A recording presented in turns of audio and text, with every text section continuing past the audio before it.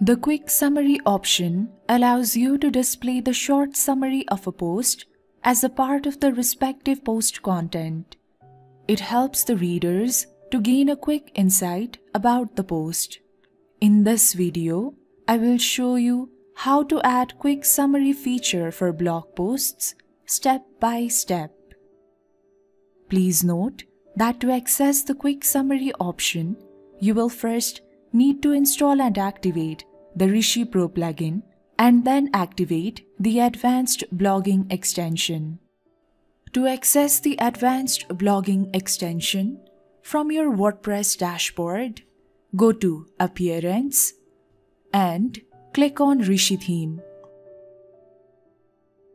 Go to Extensions.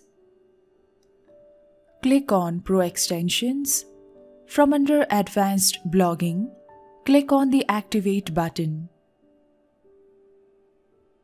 Now, go to Posts, click on All Posts. From here, you have to select the post where you wish to add a quick summary feature. Let's select the first post, click on Edit. Go to Post Settings and click on it.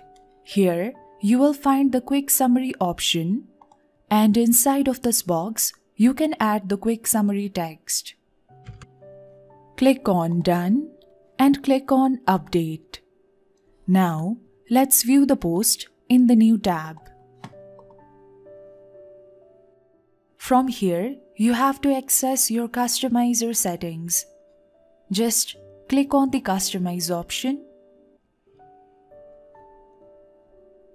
Scroll down, then go to Advanced Blogging under Extensions. Click on Quick Summary.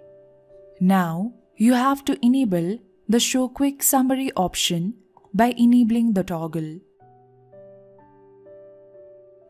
And here is the quick summary that you added for this post.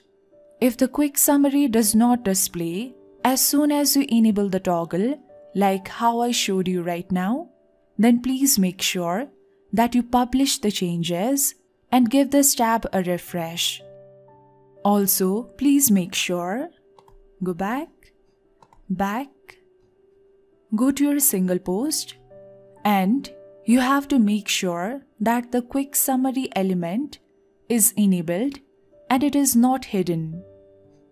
Let's go back to advanced blogging and back to quick summary. From here, you can change the quick summary label. Just remove the label that is already here, then add in the label of your choice. Under Design tab, you can change the font family for the quick summary.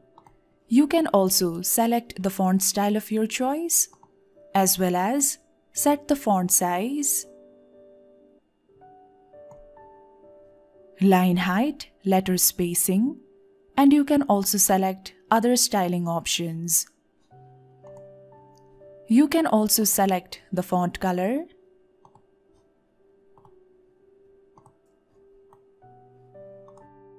as well as the background color. After you are done, click on Publish to save the changes. If you have any questions or confusions, please do let me know in the comment section below. Or even better, you can directly reach out to our support team. I have added the link to creating support ticket in the description box below. Thank you so much for watching this video, and I'll see you in our next video.